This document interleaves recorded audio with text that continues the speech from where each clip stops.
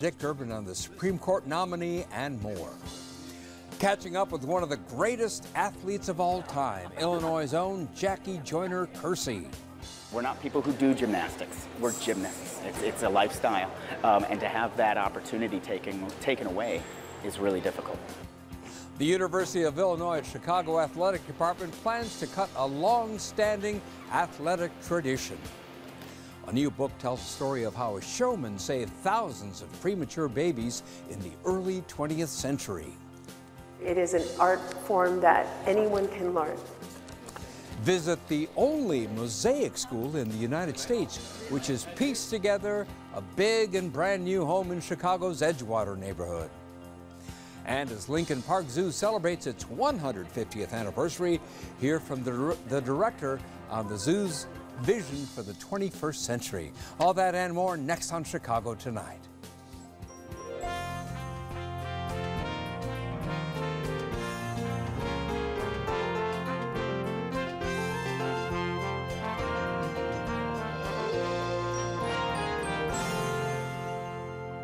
Thanks for joining us on Phil Ponce. The latest on the race for Chicago mayor.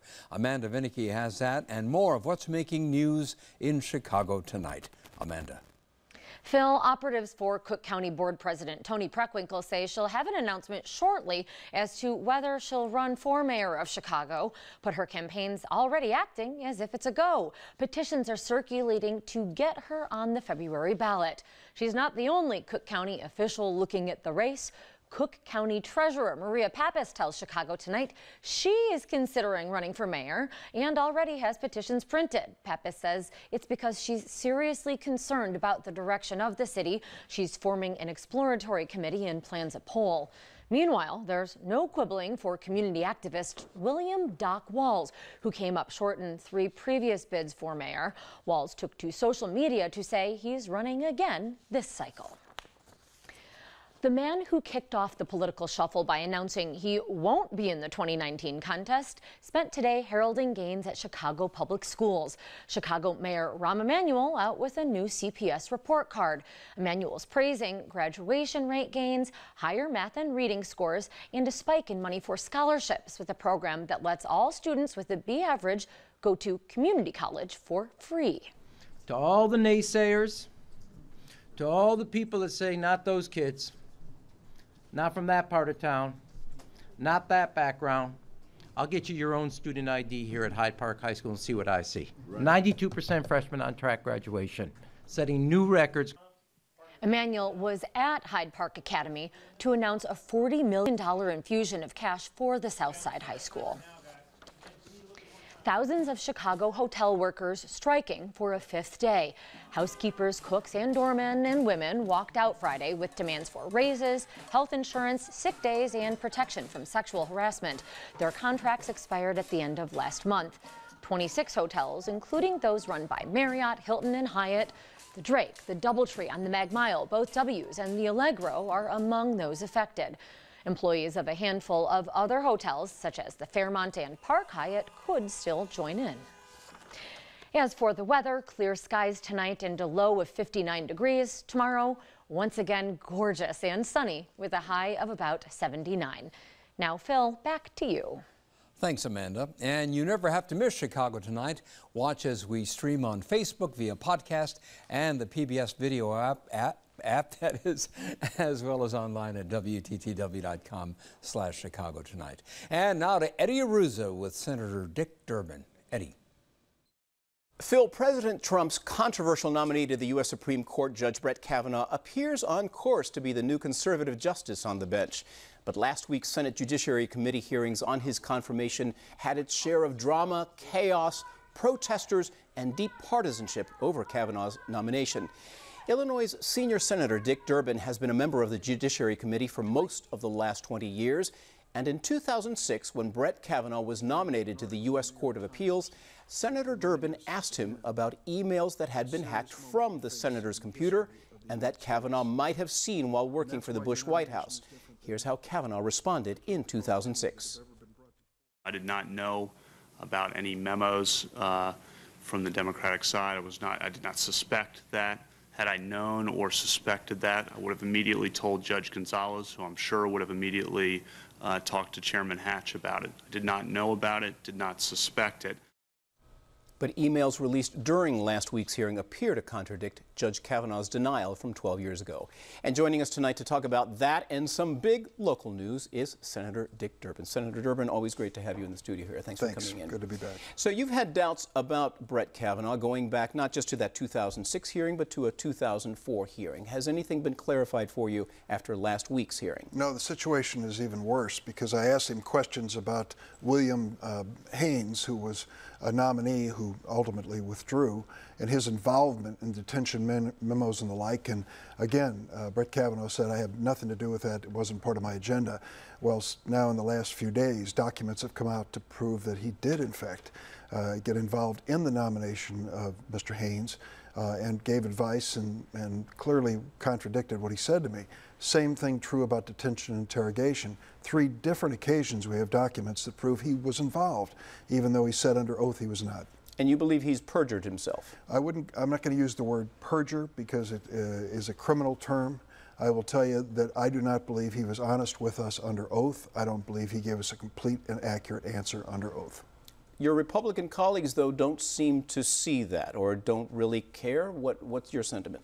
Well, that's the same group that decided to leave that Supreme Court vacancy after Anton Scalia's passing for 400 days and deny President Obama a chance to fill it.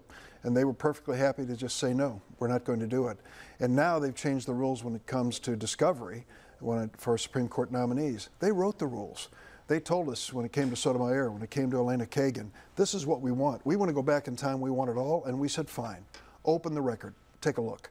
And now when it comes to their nominee, they've closed the record for about 93% of all the documents related to his public service. So at this point, do you see him on the fast track to being confirmed, save maybe one of your Republican colleagues, Senators Collins or Murkowski, deciding to vote no? After the vacancy was filled, John McCain's passing, it takes 2. It'll take 2 Republicans to make the difference in the ultimate vote if all Democrats vote against Brett Kavanaugh. At this point, there's no indication that those Republican senators will do that, but a few weeks remain before the final vote. Let's move on to some big local news, and that is the now wide open mayoral race here in Chicago. And you got a call from the current occupant of the 5th floor of City Hall. Can you tell us a little bit about that? I was in the middle of the Kavanaugh hearing, and I look at my phone, and there's a message from Rahm Emanuel. What's this? I thought. I mean, I didn't expect a call from him. Left the hearing room, went off in the corridor there, and said, "What's up?" He said, "My wife and I, Amy, just dropped our last child off at school. We come home to an empty nest and I'm not running again." Well, you could have knocked me over with a feather.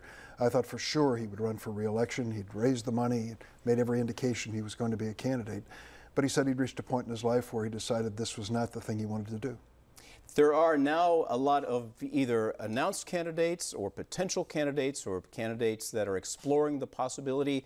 Any name right now that jumps out at you that could be a worthy successor? As of this taping and the announced candidates, I don't think there's anyone that could clear the field. That may change. I don't know who will announce next. I've heard a lot of rumors, and a few people have called me and said they're taking a hard look at it. But no, I think it's a wide open contest at this moment. Well, let me throw out a couple names at you. One is the Cook County Board President, Tony Preckwinkle. The other is one of your colleagues in the House, Luis Gutierrez. What do you think of either one of them? It's amazing. It's interesting to me. It never had crossed my mind to think of Luis Gutierrez, for example, in the context of running for mayor. But I've certainly worked with him. I believe he is a determined, well-informed politician who picks an issue and really devotes himself, and I think he feels that passionately about the city. He was an alderman at one point before being in Congress, so he knows city issues a little better than most. Tony Preckwinkle, I've worked with her for years on critical issues involving Cook County. Some of them were historic under President Obama, when we extended the reach of county cares so that more and more people were Medicaid eligible.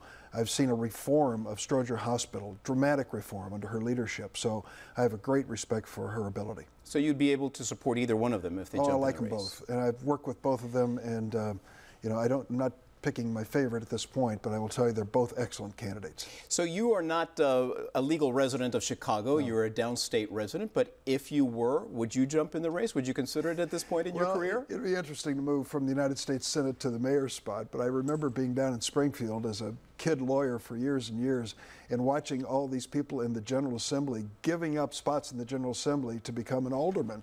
And it seemed upside down. You know, if you know the hierarchy of government, you'd say, well, they're leaving a higher level job. But it is an important job, and one of the most important in the nation, to be the mayor of a great city. And this is a great city. It has great challenges. So whoever is the next mayor faces a lot of challenges. They'll be inheriting a number of issues from this mayor. One is probably going to be, not probably, it's going to likely be the issue of violence. Over the weekend, you tweeted out you tweeted about the violence in Chicago, and it received some pushback because you're essentially saying that it's the Republicans in Congress who need to decide to act in order to curb the violence here in Chicago. And some of that pushback came in, well, where is the Democratic response? Where are the officials here in the city that have been responsible for the city? Here's what I think. The federal government can't solve this problem, but it's almost indispensable to addressing it in a responsible way. There are resources that could come out of Washington and make a difference in terms of making the community and neighborhoods safer, and in terms of addressing this whole fundamental issue of trauma-induced violence. I've been studying this. I went to the Cook County Juvenile Facility. There's a high school in that building because some of these criminal defendants, adolescents, are held for a year or more. And I sat down with the counselors and said, who are these kids? They aren't born with a gun in their hands. How do they end up doing these outrageous, senseless, violent things? Well, they said 92% of these kids have been exposed to trauma, either on themselves, in their houses, in their lives. And we know what trauma does to our returning veterans who need a helping hand. Imagine if it was a 6-year-old who went through this experience. So what I'm trying to do, and I'm going to make an announcement in a few weeks on this issue, what I'm trying to do is to get to the bottom of this question of what we can do to make a safer Chicago, starting with the families that live here, starting with the kids who, as I said, came to the earth in a usual way. Well, can you give us a preview of what it is that you plan to propose? I'm going to save that for another day. But I'll tell you, on this track, I just left Rockford. They're about to create a family justice center. They've decided that domestic violence is at the root of the problems they have with guns and crime in their community. And they're going after a direct effort to solve it. We helped them get some money, $450,000 from Washington to create this center.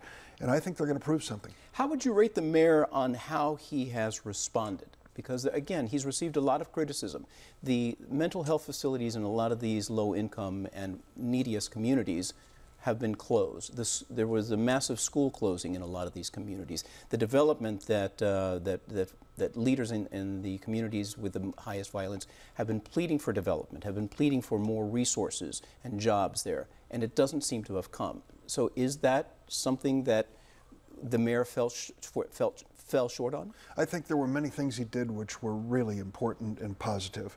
The improvement of the outcomes in schools. I mean, that really can set a child's life off on the right track. The professionalism in the police department and bringing in new technology, amazing technology that is making a difference on dealing with violence. But I really think the next mayor, whoever it's going to be, needs to look a little deeper. What is it that we can do in these neighborhoods, in these houses, in these families and communities that will make a difference in the lives of these children? Of course, put someone to work if they can physically do it. But beyond that, to try to give some hopes and ambitions to these young people that they don't have today. Did the mayor not do enough of that? Well, he used his approach. The Rahm Emanuel approach to it, it would be different than the Durbin approach or someone else's.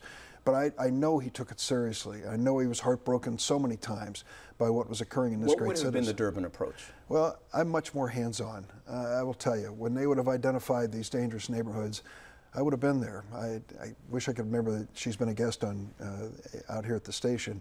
The young lady who sits on the street corner every night giving out free food. I sat there with her one night and watched the young people coming by, some of the poorest people in the city. And I'm thinking, these kids are going to walk home now to an empty refrigerator. Thank goodness she's offering them a hot dog. So, you know, I really think I'm more of a hands-on kind of person when it comes to that sort of thing. Let's get back to Washington because there's so much news coming out of there, and the lack of bipartisanship is really one of the things that I guess impacts you the most. Where are the Democrats? Where are you reaching across the aisle and trying to bridge this enormous gap that exists? That is it's almost a misnomer to say that there's no bipartisanship. It goes on every day in the Senate chamber. There could be more. Well, give us some examples. Civility. That's why well, I can asking. give you an example. Criminal sentencing reform, one of the most serious issues facing our nation. It's Chuck Grassley, the Republican senator from Iowa. He and I are co-sponsoring it with Mike Lee, Republican of Utah. And I believe that we can get this achieved and do it with the Trump administration. We are expecting, hoping, fingers crossed, that the conference committee coming out on the health and education bill will have an amendment, which I offered again with Senator Grassley, to require the drug companies to publicize the price of the drug on their ads as an effort to try to slow down the dramatic increase in the cost of prescription drugs. I'm working on other issues. In fact, one's going to be announced tomorrow. I've been sworn to secrecy. Again, I'm sorry to say. But you can't give us any preview of things that are upcoming. I can just tell you that it relates to public health and children, and it was totally bipartisan start to finish. You've had a lot of concerns, criticisms, worries about this administration.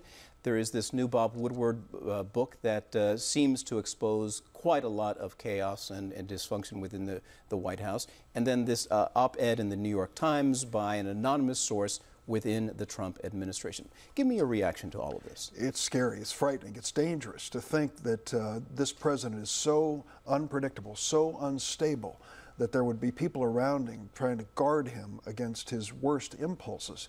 This is a man with the power of Commander-in-Chief of the United States of America, who controls the greatest military in the world and a nuclear arsenal unparalleled. And to think that people have to watch carefully that they don't put the wrong paper on his desk for fear he'll sign it in a moment of anger. And you believe that that anecdote is true? I do. That people are removing papers from his desk so that he doesn't sign them or view them? I do. Have you had any meetings with the president, or do you talk to him? Does he ever call you, or do you call him? I mean, is that a reality with this administration? I had a pretty dramatic episode with him on January the 11th of this year, where I was one of 12 people in the Oval Office, the only Democrat, where he made some comments about S-hole countries. That's the last time I was invited in the Oval Office, but I could not believe the words that came out of this president's mouth. What do you think will happen after the midterms and after the new Congress is sworn in? If the House does flip, maybe the Senate, maybe Mr. Mueller will have something to say in the coming year. What do you think the second half of the Trump term is going to be? You know, I've been in this business for a while, and I've had a lot of questions asked of me over the years. But I have a question that is asked me over and over again when I come home every weekend. And the question is this: are we going to be all right? Is America going to be all right? There are people who believe that we have to make sure that this president does not go to extremes, that there is some countervailing force to keep him closer to the center line. Are your Republican colleagues secretly, or at least within the Senate itself, on board with your sentiments? Here's what they say. We don't like what he's doing. We don't like what he's saying. But we'll tell you that 85% of the Republicans back in our home states will march over a cliff for him. And that's what holds him back. And how do you answer that question? Are we going to be okay? I tell the people I believe in our Constitution. I believe in the fundamental values of the overwhelming majority of Americans. Yes, we will be. We're going to come together as a nation, and we have our chance November 6th to set us on a better course. Senator Dick Durbin, thank you so much for coming in. Always appreciate it. Thank you. And now, Phil, back to you. Thanks, Eddie. Still to come on Chicago tonight, the UIC Athletic Department is set to shut down the school's gymnastics programs. A new book explores how babies in incubators captivated American audiences in the early 20th century. The only Mosaic school in the country expands to a new and bigger home on the north side of Chicago. And Lincoln Park Zoo turns 150. The zoo director talks about the challenges of leading the zoo into the 21st century. But first, she's been called one of the 50 greatest athletes of all time by ESPN and named the top female athlete of the 20th century by Sports Illustrated, among others. Illinois' own Jackie Joyner-Kersee set multiple track and field records and won 6 Olympic medals, including 2 golds in the heptathlon and 1 in the long jump, competing at 4 different Olympics from 1984 to 1996. Today, she runs her foundation, providing resources and care care to neighbors in her hometown of East St. Louis. She was in Chicago today, though, and our Brandis Friedman spoke with her. Brandis, what exactly is she up to? Well, Phil, today she's in town for the Good One Lecture Series that's happening at our neighbors here, Northeastern Illinois University. It actually starts in just a few minutes. And you mentioned the foundation that she runs, the Jackie Joyner Kersee Foundation. But in addition, she does a lot of public speaking where she talks about her work with children and especially her own journey. She grew up low income in East St. Louis, and then, of course, she went on to become, as you said, one of the greatest athletes of the 20th century. But I had to ask her what she thinks about what we've seen in women's sports lately, tennis especially. Those young women are going to continue to be strong, continue to be outspoken, continue to bond and come together and tell their truth, you know, and not be afraid, you know, to, Serena didn't like a call and she called it like she, you know, like she saw it, but I don't think it should diminish what she has accomplished both on and off the court.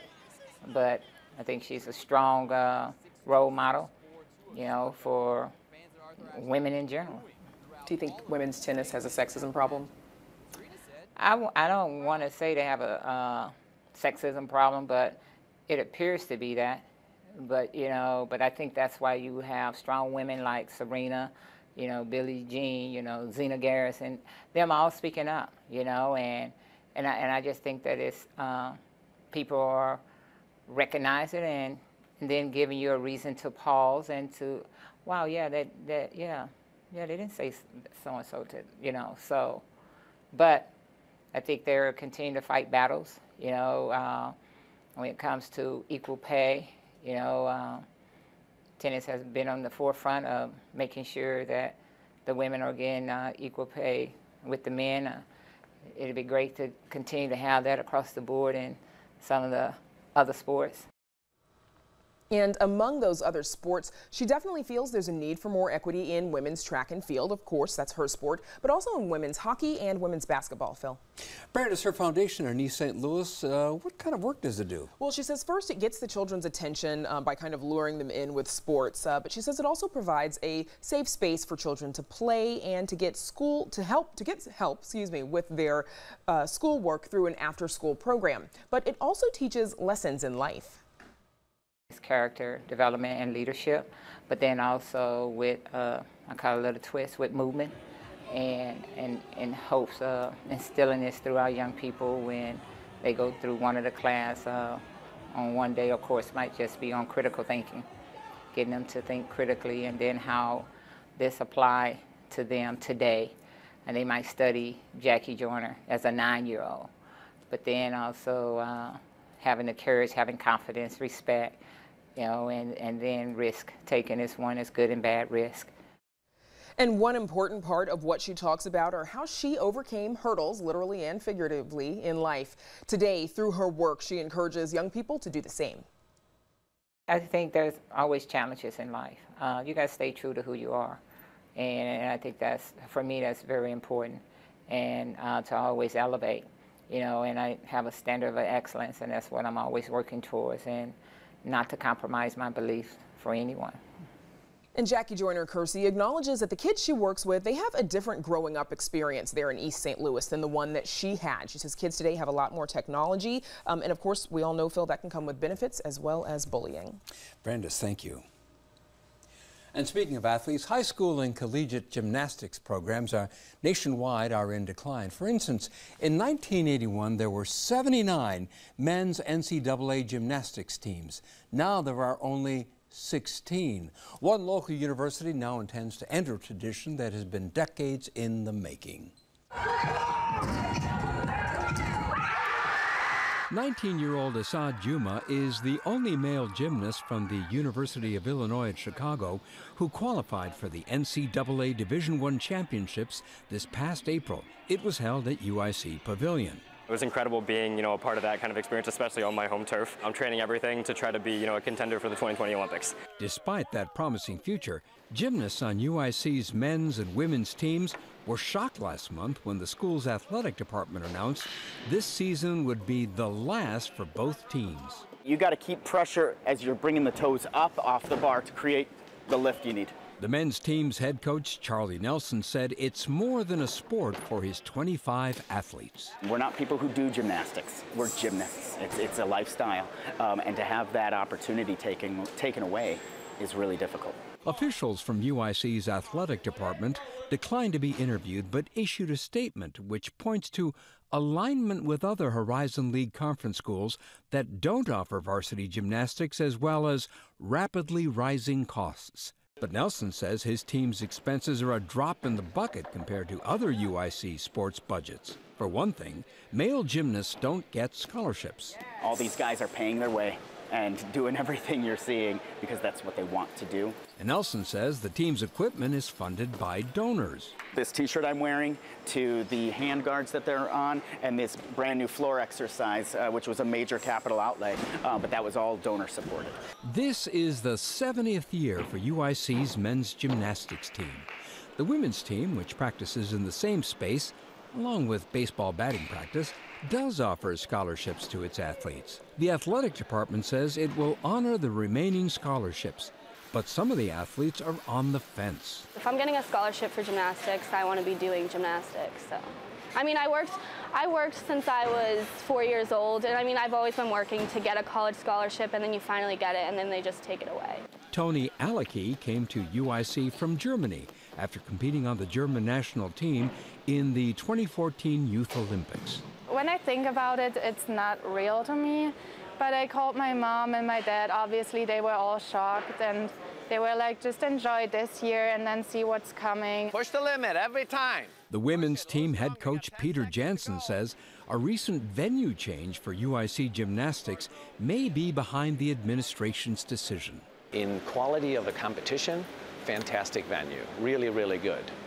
But the cost it cost to put us in the pavilion also made us very expensive. It's $10,000, $12,000 per home competition. We used to go out in the big gym that's right next to us here. We would set up the equipment and we would do it, and it would basically be a zero cost. And I feel in this case, we ended up being the scapegoat for some of the financial woes that the department has. High bar is my favorite, so I'm gripped up, ready to go. UIC sophomore A.J. Harden got started in the sport at Schaumburg High School. It's going to hurt not just us in the gym, but future kids around the world or even in Illinois who are considering to come here. So you're definitely taking away a good sport, a unique sport from everybody, and you know, it's going to hurt the community. UIC! UIC! Woo! Both teams are training for perhaps the most important season of their lives, starting this January. Coach Nelson said his athletes deserve every opportunity to compete. It's amazing. Excuse me. It's amazing to see a group of guys who are begging to take this kind of punishment. You're taking a significant risk every time, and so that's a shared experience that makes these guys pretty unique. Coaches, athletes, and alumni say they intend to keep lobbying UIC's athletic department to keep the gymnastics programs alive. Up next, how a showman saved thousands of premature babies in the early 20th century. Chicago Tonight is made possible in part by the Inland Real Estate Group of Companies. The Inland Real Estate Group of Companies is a national financial and commercial real estate group. Always building for tomorrow, Inland has conducted over $44 billion in commercial property transactions over the last 50 years. Inland owns, manages, finances, and invests in major retail shopping centers, apartments, large-scale construction projects, student housing, and medical office and healthcare facilities. The Inland Real Estate Group of Companies, Incorporated. Born in Chicago, at home in the world of commercial real estate since 1968. To learn more, visit inlandgroup.com. In the late 19th and early 20th centuries, premature babies were not deemed worth saving if born with complications. But one person, a showman, thought that they were and demonstrated the possibility by traveling coast to coast to display incubators with live babies at his sideshows. His story and impact on modern medicine are explored in a new book called The Strange Case of Dr. Cooney: how a mysterious European showman saved thousands of American babies. And joining us is the author, Don Raffel. Don Raffel, welcome to Chicago Tonight. First of all, this is a remarkable story. Why is it that more people have not heard of this Dr. Cooney? Thank you. Well, you know, I think there's so many interesting historical stories that get a little bit buried, and I also think sometimes medical history is written from within the academy, and this guy was the ultimate outsider. Speaking of the academy, what was the hospital environment like for premature babies at the time, quote, Dr. Cooney came to the public eye? It wasn't great. It was really a mixed bag, and certainly there were wonderful doctors trying very hard to save preemies, but there were very few resources. Some of these hospitals were unfortunately not very clean, and they didn't necessarily have the skilled nursing staff or the means to know how to feed these babies, so they didn't get good results. They were almost certainly doomed if the babies were only 2 or 3 pounds. How did Dr. Cooney get the notion of displaying premature babies in incubators at places like the World's Fair, at places like Coney Island, and at Riverview Park here in Chicago? Yeah, well, so the incubator, the way we know it, was invented in France in the late 1800s, and it was invented by an engineer, not a doctor, and so he displayed it with little babies in it, and he was bragging about his invention. It's so perfect, it's almost automatic, it requires no care. He made it sound like a toaster oven. He did it like a little show, and so showmen started getting in on the act. If it's so easy, then let's make a show of it. So Bailey of Barnum and Bailey had a show in London, and the London Royal Aquarium had a show, and in the United States you had Martin Cooney. Most of the showmen got out of this business very, very quickly because this was not a toaster oven. You needed very, very skilled nursing care to keep these babies alive. He stayed with it. And we're looking at pictures. Is this from the World's Fair? Yeah, that's the 1933-1934 Century of Progress World's Fair in Chicago. It's kind of the World's Fair people forget about. It's not the Devil in the White City or the Ferris wheel. Basic question, what exactly is an incubator? An incubator is just a machine that keeps the baby warm. Premature baby has an underdeveloped system, so that baby could freeze to death in room temperature. And especially back then, if you don't have central heating, room temperature could be in the 50s. So how many babies would he display at any one location? Usually about 20, not more. You know. And people would pay how much? People would pay, usually it was a quarter. It sometimes varied. People could not imagine that babies this tiny could live. They had never seen such a thing. So at one point he was saying that he had to stop people from trying to stick their fingers in the incubator because he thought they must be wax. And speaking of people sticking their fingers into incubators, Dr. Cooney brought other practices into play, including the handling of the babies. Describe some of the things that he did in addition to just keeping the babies in incubators. Right. Well, he was a big believer in holding the babies and showing the babies love. And he was absolutely adamant that the babies be fed only breast milk, which was a pretty expensive proposition if the mothers weren't on hand. He hired wet nurses, and the premises were immaculate. And those were 3 things that you didn't necessarily see in hospitals. Where did these babies come from? Everywhere. So you could have been a millionaire or a pauper. It wouldn't matter. You couldn't get better medical care anywhere. Some of the parents were extremely wealthy, and over time the hospitals were saying to parents, if you want your baby to live, you have to go to the sideshow. Huh.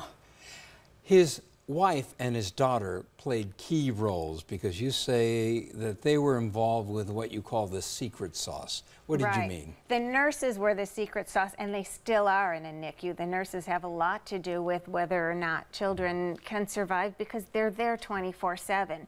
So his nurse was trained in Chicago at was Maurice Porter Children's Hospital.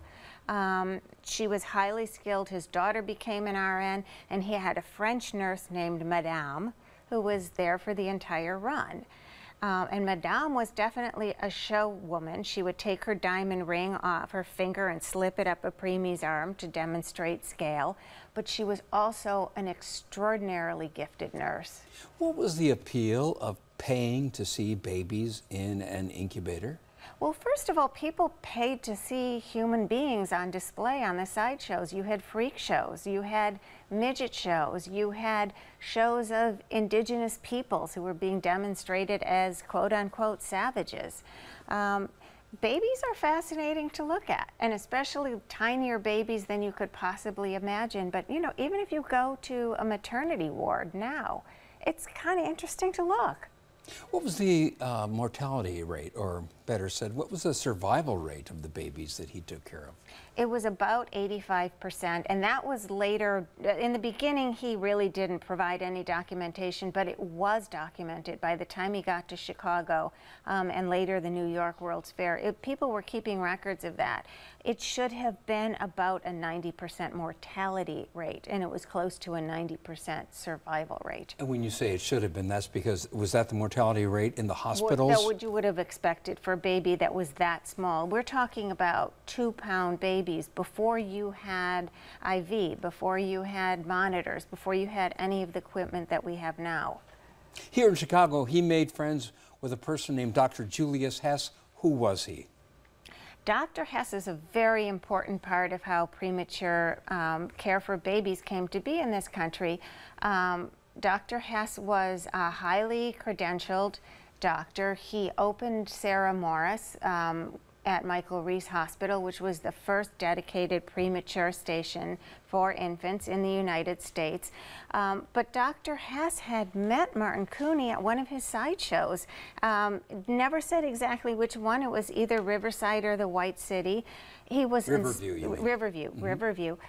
He was inspired by Dr. Cooney. He said that frequently, and he learned a lot from Dr. Cooney. And later, when he published the first clinical volume of American Neonatology, right up front, he thanked Dr. Martin Cooney. Was Dr. Cooney, was he a showman? Did he really care about the babies?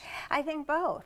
You know, I think he got very wealthy doing this. I don't think he saw a conflict between altruism and self-interest. But and he never charged the parents. He never charged the parents. So again, you know, now if you don't have health insurance, you can't call Dr. Cooney to come help you.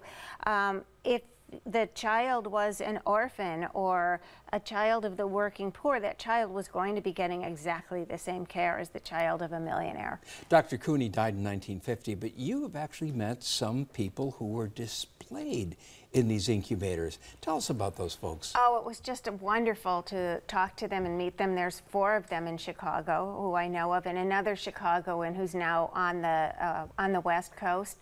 Here we're looking at a picture, and 2 of the survivors are the folks the 2 women at the far right?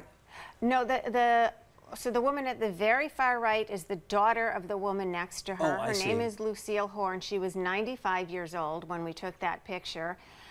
When she was born weighing 2 pounds in 1920, the obstetrician told her parents that there was no possibility she could live the day. Just prepare to bury her.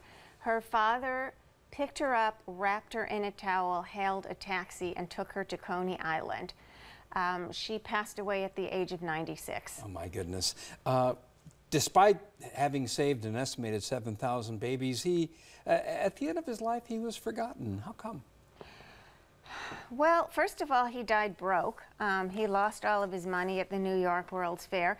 He was still a little bit known at the end of his life, and then people forgot about him. Again, I think he wasn't somebody you would find in medical history books because medical history books are written by people mostly with institutional affiliations. You wouldn't really think to stop and credit a showman for this so much. And he was a showman because, as your book points out, he was not really a doctor, but a fascinating man. Don Raffel, thank you so much for being here. I appreciate it. Thank you. It was a pleasure. Again, the book is called The Strange Case of Dr. Cooney, How a Mysterious European Showman Saved Thousands of American Babies. You can read an excerpt on our website. And back with more right after this. This evening's presentation of Chicago Tonight is made possible in part by ComEd, powering lives.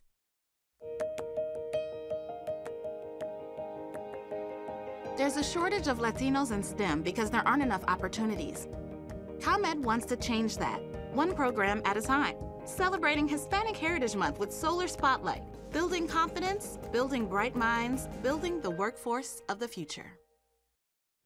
One of the oldest forms of art is still practiced throughout the world, but it's only taught at one school in the United States. The art form is mosaics, and that school is right here in Chicago. It's been in operation for 13 years and has grown considerably since its founding by a local artist. And now the Chicago Mosaic School has relocated to a brand new and bigger home, ready to share its founders' enthusiasm for creating mosaics. Eddie Aruza recently visited the new location and puts all the pieces together.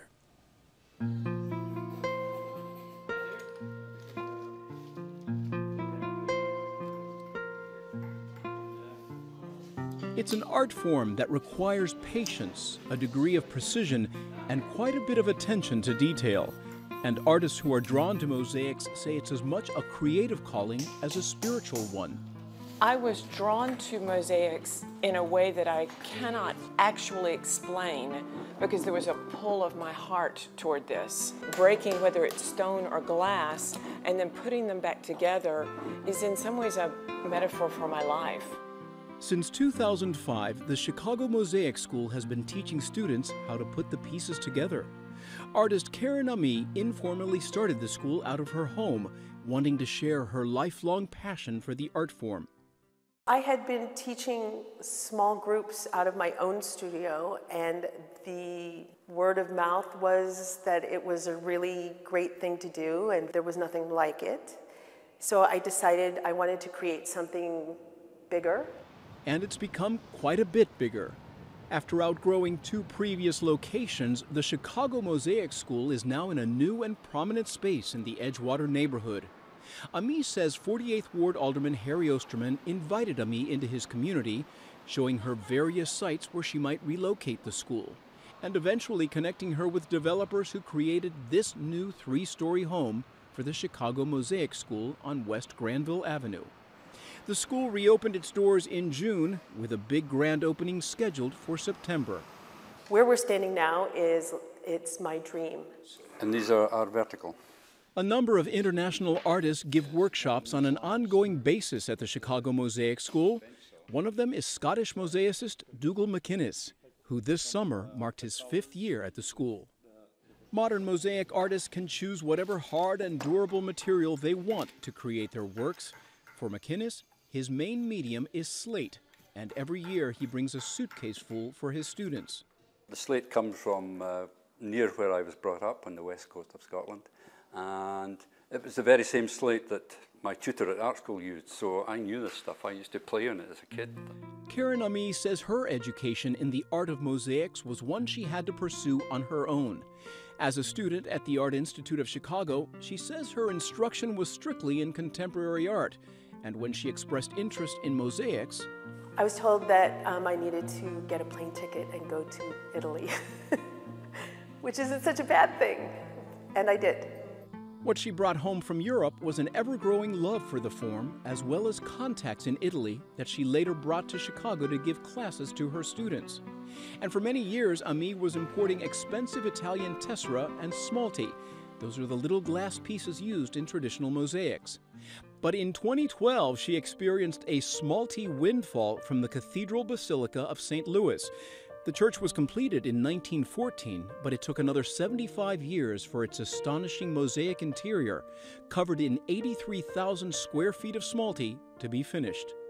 When it was completed in 1988, all the leftover materials, all the extra materials were swept up and put into a storage locker in St. Louis that was owned by the Bricklayers Union, and they didn't really know what to do with it because they don't use smalti. Ami purchased 7 tons of the leftover Basilica smalti for what she will only say was a very reasonable price, and it will provide students years, if not decades, of ample smalti to work with. But students are encouraged to work with other materials as well. This work is by an Italian artist who teaches on occasion here at the Chicago Mosaic School, and it's representative of the kinds of materials they use here, some of them sourced locally.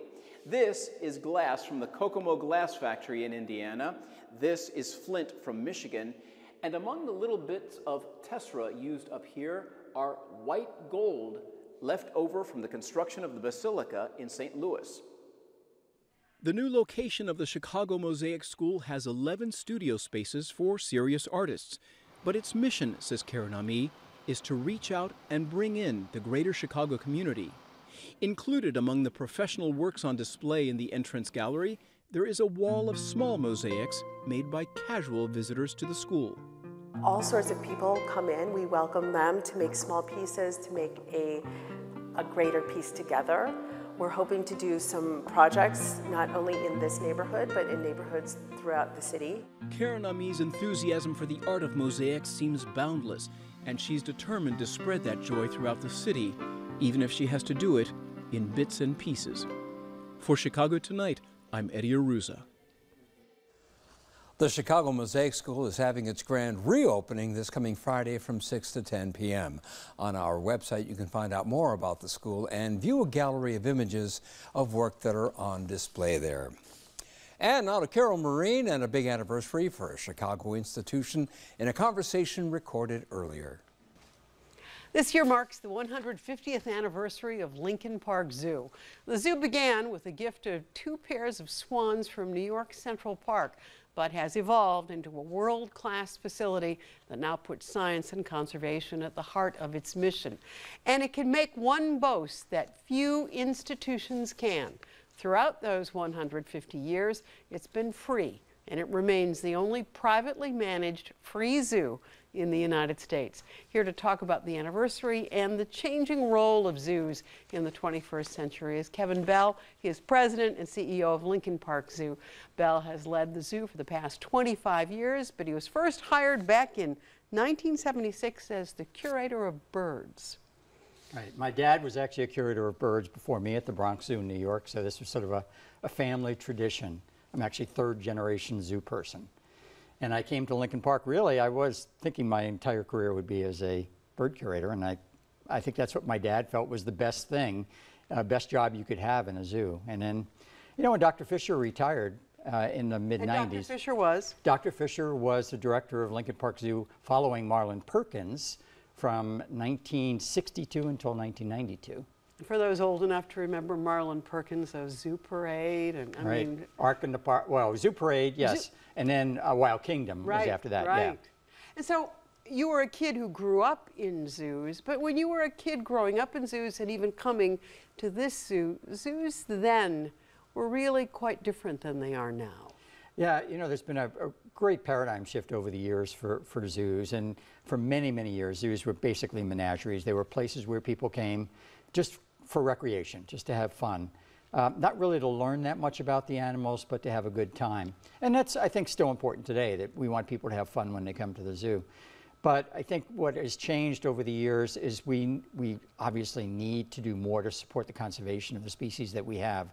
So we want to teach the people more about, we want to connect them to the species that we have in our institutions and teach them about how they can help these species in the wild.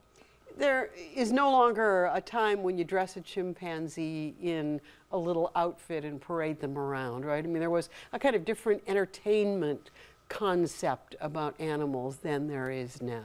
Yeah, I think it was 2 things. First of all, we didn't understand chimp behavior that well. We also didn't understand the effect that doing that kind of thing was having on the people. One of the things we've learned through research is that when you do something like that and you make animals sort of anthropomorphize them and make them in sort of human clothes or whatever, they tend to not feel that these are species that need to be saved, that there's a conservation need there. They look at them more as a fun, just recreational kind of an animal that doesn't really need a lot of work. So we learned that, you know, we can't do that type of thing from the public standpoint and also from the animal standpoint. The chimpanzees, back in the 60s and 70s, a lot of animals were hand-raised. And what happened is a lot of those animals weren't socially the best animals for breeding in the future. So the whole concept was really, you know, it was fine at the time. We didn't understand it, but now we know a lot better, and we would never go back to that again. And we used to think too, did we not, that concrete and drains and hoses were the most sanitary, most reasonable way to house animals, and that went away how long ago? Well, when I came to the zoo in '76, the birdhouse at Lincoln Park Zoo had concrete and tile, and it was basically made so that you could hose the cage down really well, soap it, and clean it, and disinfect it.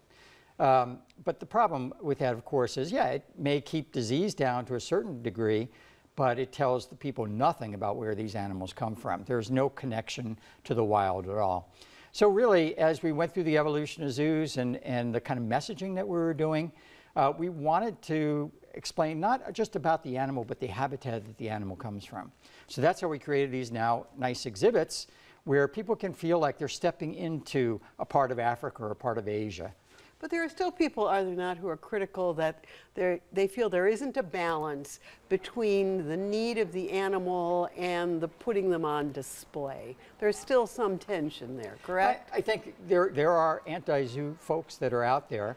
You know, it would be great if right now that there was not any need for conservation in the wild, but I think that the important thing is right now we need to get that concept across to folks that a lot of these animals populations are in deep trouble, and we need to be able to protect them. Zoos are a way that we can tell that story. We can tell not only about the biology of the animals and their behaviors, but we can also tell about what's happening in their wild habitats and the need we all have to take care of that. One of the things that struck me was when a beloved zoo animal, one that's been around for a long time, dies, there's a kind of service. I mean, there's a real sense of mourning and loss. Does one immediately come to mind for you that was really personal? Well, there's one that really affected me a lot. It was early on in my tenure as zoo director, and we had lost one of our male polar bears. And so we had a small service up at the polar bear exhibit. And if you remember, we still have underwater viewing for our polar bears. And we let people say some remarks and whatnot. We talked about the polar bear. At the end, one of the children that were at the ceremony came up to me and he said, you know, I really connected with Mike, the polar bear, a lot. He said, I would come to the zoo and I'd go up to the window and I put my hand up on the window. And Mike would swim towards the window and he'd put his paw up on the window and he'd push off right at that spot. And he knew it was me and we had that connection. And, you know, I didn't have the heart to tell him that Mike did that with a lot of the kids that came to the zoo. But that connection was so special, and that child today, I'm sure, is interested in polar bear conservation and climate change, global warming, because of those experiences he had with polar bears as an infant. So this anniversary, what will it mark, and what do you see changing after the 150th year? Well, you know, it's great to look back at the history, but I think zoos continue to evolve. We can continue to learn more about our animals. We continue to learn more about our visitors and how we can get our messages across. If you look at Lincoln Park Zoo, when we went private from the city of Chicago back in 1995, we were basically a recreation facility. We started to grow our conservation science programs, as you mentioned in the beginning. Now, we're focusing also on our neighborhood outreach. So we're looking at our engagement with communities across Chicago and not bringing animals to those communities, but bringing programs to those communities and working with them, especially some of the communities that's harder for the kids to get into the zoo. So it's really sort of expanding our footprint throughout Chicago and making sure that, you know, we have a chance to interact with all the communities. Jane Goodall was on this broadcast a number of times, and she has partnered with the Lincoln Park Zoo in recent years. What has that given you? I think that, you know, first of all, great apes and chimps in particular have been a big part of Lincoln Park Zoo history. That was something Dr. Fisher was very, very involved with when he was director. But then when, again, we built the new Great Ape House, the Reagan Center for African Apes, we created a sort of a conservation center around that called the Fisher Center, named after Dr. Fisher. And we really made a connection with the folks in Africa that Jane was very involved in Gombe National Park. And the chimps that she studied, we also had a connection with that research that was going on as well. And that kind of led us to expand our chimpanzee programs, both in terms of welfare, in terms of conservation, and in terms of behavior. enhancing the science further. Right. Thank you. So congratulations on this splendid anniversary and what you've done with the zoo. Well, thank you so much. Kevin Bell, CEO of Lincoln Park Zoo. You can find out more about the zoo and its 150th anniversary on our website. We'll be back with more right after this. Don't ever miss Chicago Tonight. Subscribe to our podcast to get a daily download of our show delivered to your desktop or mobile device. Go to WTTW.com/Chicago Tonight Podcast and subscribe. And that is our show for this Tuesday night. Don't forget to stay connected with us by signing up for our daily e-alert and join us tomorrow night live at 7. The new methods and big money behind the perennial influx of political ads, and tap dancing, hip-hop, and a Park District fieldhouse filled with art and community in the Austin neighborhood. We leave you tonight with a 9/11 memorial from Chicago Fire Department Engine Company number 70. They place a flag in front of the firehouse with the name of each New York firefighter lost in the attacks. Now, for all of us here at Chicago Tonight, I'm Phil Ponce, and I thank you for watching. Good night.